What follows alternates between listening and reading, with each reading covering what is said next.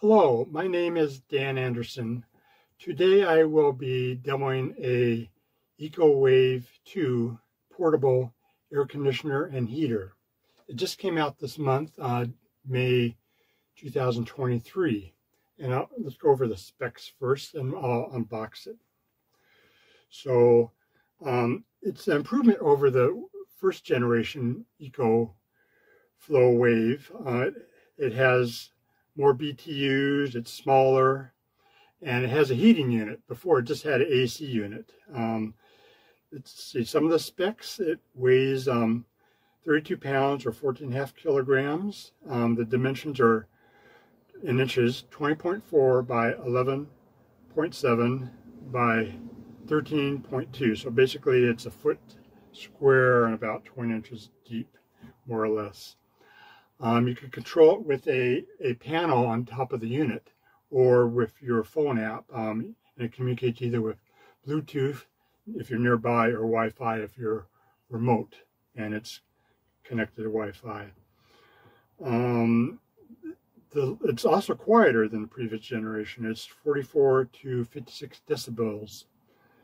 And it's designed to heat or cool 108 square feet, which is more than enough for the Armadillo because it is Armadillo's 10 by 6.5 feet interior, which is 65 square feet, so that should be plenty. For water resistance, it's rated IPX4. IPX4 means it's resistant to splashing, so you could like use it in the rain or in the shower.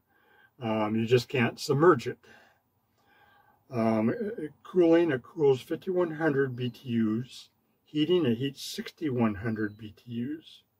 It takes 5 minutes to cool 10 degrees Celsius or 18 degrees Fahrenheit. In other words, it go from 30 to 20 Celsius or 86 to 68 Fahrenheit, and also takes 5 minutes to heat the same amount, 10 degrees Celsius or 18 Fahrenheit. So let's get to the unboxing here. So let's unbox the Ecoflow Wave 2. You notice that this needs to be upright. Before you run it, it should be upright for at least 2 hours in case it was shipped in an odd orientation or you had it sideways or something. That's just to let all the coolant settle. Now I've always kept this upright so it doesn't apply here. So let's open it up. Notice it says up.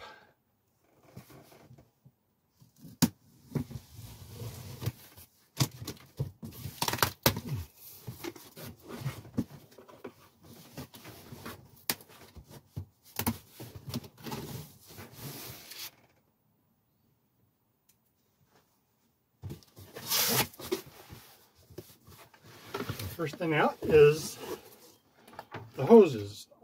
There's two, a big and a small hose.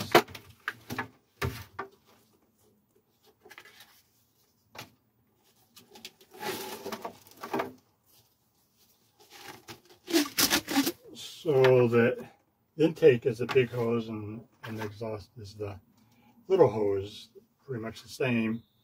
Then there's also an optional drainage line, which makes it more efficient. You don't have to use a drainage line when you're in cooling mode and the humidity is under 70%. In that case, optionally, it will evaporate any water there and expel it in the exhaust. But if it's humid, more than 70% humidity, or if you're in heating mode, you need to have this exhaust line here. It also comes with a power cord. Let's see, what else? This is adaptive, fits the hose to the exhaust or the intake. Another one. Now let me explain about these exhaust systems. It takes two. One is input and the other is output. So when you operate this indoors, you have the input into the heating element, and the output exhausts the hot air out. Now, You could also run this outside. In that case, you'd have the cool air blowing in and the to-be cooled air being sucked out and into the unit to be cooled. So it's kind of internally consistent. It doesn't force any air out or in of the trailer. Some instructions.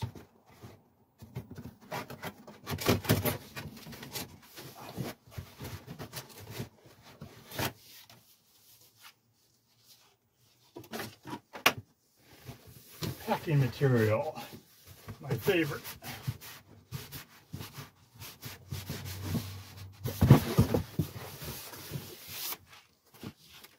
Out you go.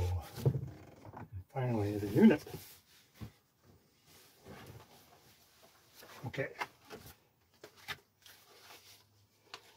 This contains optional, hard to see here, it's a cord storage unit. You could wrap the cord around here and attach this to the air conditioner unit, which I will do. Finally, Ecoflow unit here at the bottom.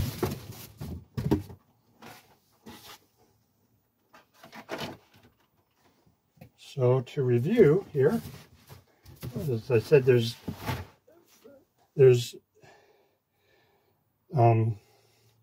two outputs and two inputs. So the to-be cooled air comes in from the bottom here, the front bottom, and it comes out to the top. Let's take this tape off and protect it. And you can also adjust, if you can see this, adjust how the vents are directed outside. So to-be cooled air comes in and cool air comes out. And there's a control display at the top there. In the back, this takes air in, and this should be outside air, and it blows it out, and that should be blown outside. So if you operate this inside, you have the hoses like this. You have air being taken out from the outside in the big tube and blown out with the little tube. So it's in and out from the back. Now if you operate this outside, you want these hoses in the front. It takes in to-be cooled air from inside and blows it back to the trailer. Finally, there's a template here.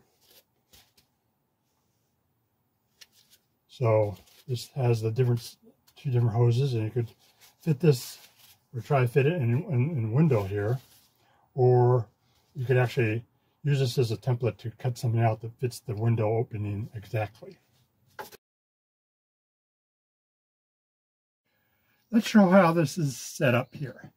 So we have an input to the heating unit, or that takes in external air and uses to cool the inside air, and expels the heated air out here. So it comes in the big tube and goes out the little tube, and in the front it just takes in your inside air and blows out cool air, and you could direct it with these fins.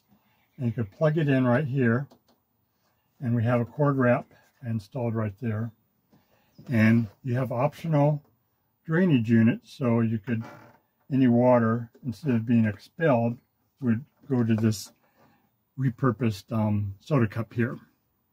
You don't need to have this drainage tube if your air is under 70% humidity and you're in cooling mode. You need it if it's humid over 70%, or if you're using the heater. But this saves power. So it's up to you whether you want to use it. There's a different mode to whether you want to use this tube or not when you turn it on. There's one more. There's two templates in use. There's a third template here that would go out here. So if you want to have this external, you just change this big vent, put it to the front, put this tube to the front here, and have it outside, so it would suck the indoor air into this unit outside and blow it back in, the cool air inside, while both of these would be open on the outside. So when you're inside, you have the tubes on the back. When you're outside, you have the tubes in the front. So let's show some more detail on the tubes here venting outside. So I use a template here. It just happens to fit the rear window of the Armadillo trailer. I may cut my own template later and just save this, or if I use this template, I just have to round the corner off here. But otherwise, it fits pretty good for the rear view window I have. Open the screen, I open the window there. These are easy to install. You just turn the tubes here, and there's a little attachment thing you can see right there. Put it in and twist it. Another side, you just fit it outside the opening there. Here's what it looks like on the outside. So you have the big tube and the small tube. The input is the big tube here, and the output is the small tube. It takes in external air, uses the cooling unit, which heats up the air and expels the heated air.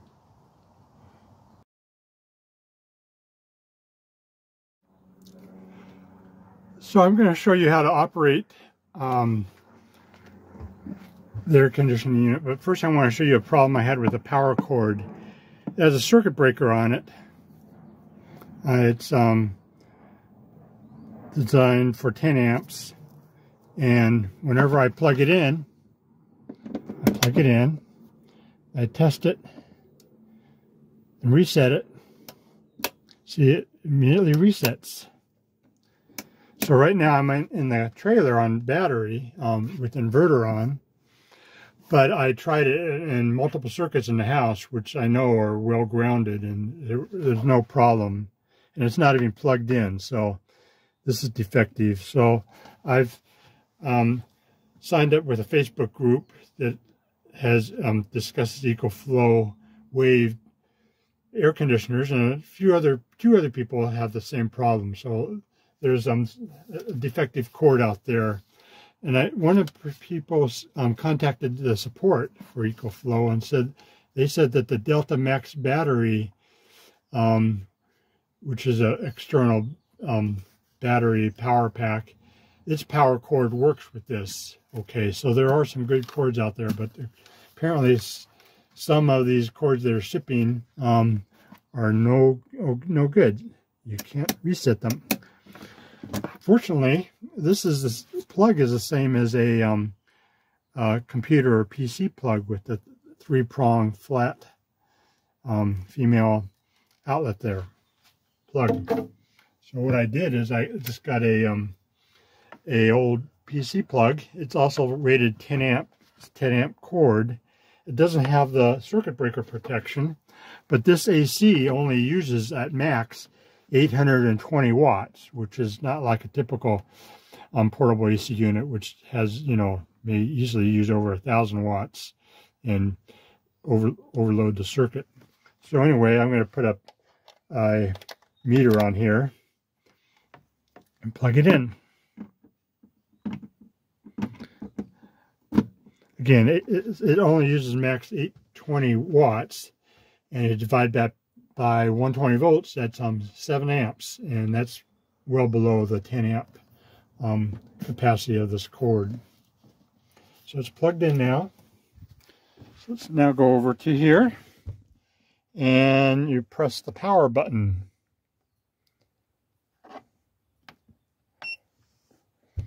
And it cycles on. So right now I have it set in AC mode. Let's turn it down. Although I certainly don't need air conditioning right now. Let's turn it down to a nice cool 60 degrees. So there's different modes here. Let's go back here, and the blue, you can see the blue, that indicates that the air conditioning unit is working. So we could change the mode button on the left there to, that's heater. You see the sun icon and also the red there. That means it's heating mode. Then when it's white,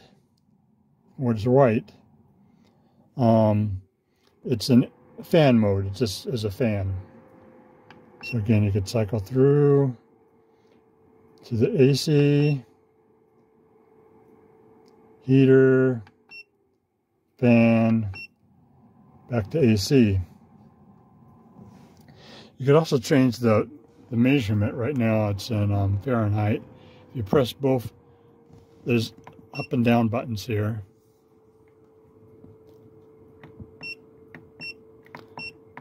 Apparently you could only go down to 60 F. But if you press both buttons, up and down buttons at the same time, it changes to Celsius. So this is set right now to 16 Celsius. What other buttons are good? There's on the right, there's a fan button. You can make the fan go faster if you want.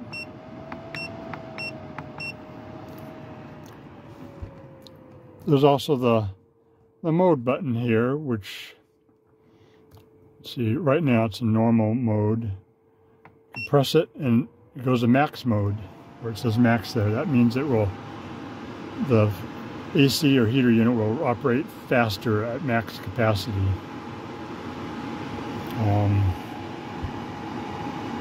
Press again. That's nighttime mode.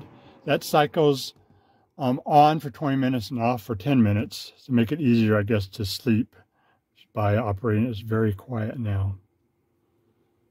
You have eco mode. That's where it's also doesn't run as intensely. It's always running, but not as intensely as normal or max mode. And as you could see, the watts used and meters, it's only using, let's see, 80, 90, 100 watts there. Let's change it to max mode just for fun. Let's see what it uses here. So now you can see down here it says 180, 190 watts, 200.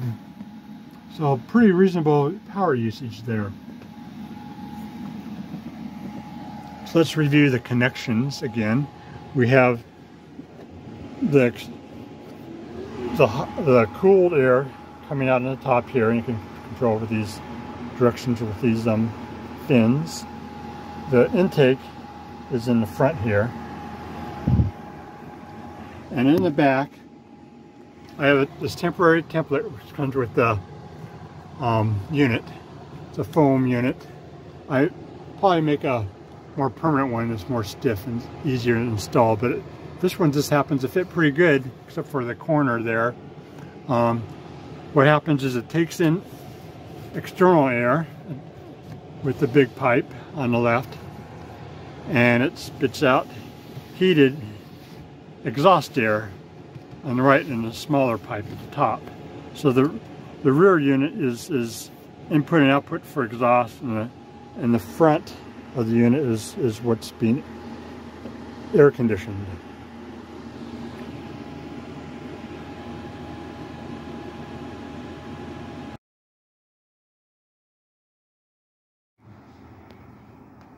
So here's how to use the AC Ecoflow Wave externally. In that case, you hook the small hose up to the front here and put it in through a window through the hole, and you don't use other larger tube. Here's what it looks like from the inside. We have cold air coming in just through here. The one disadvantage of this is you need to have some output because it's pushing cold air in. What I recommend is just to open up the top vent here a little bit, just to allow the warm air on up high to escape.